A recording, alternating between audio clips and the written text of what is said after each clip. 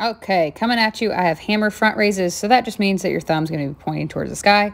We are working our rear delts on this exercise. Here, I'm showing you single arms, so if you're doing single arms, you can go a bit heavier with this exercise.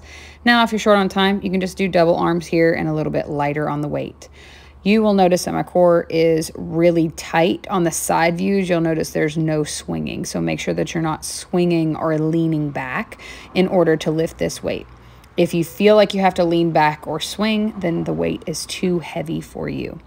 Also, when you get to the top of the lift, squeeze those delts as hard as you possibly can, and you will get the optimal benefits of a front raise. Other than that, that's about as complicated as this exercise gets. I like to show you the back side so you can see how much your back is actually working when you do front raises. Here's the final burnout on this one for me.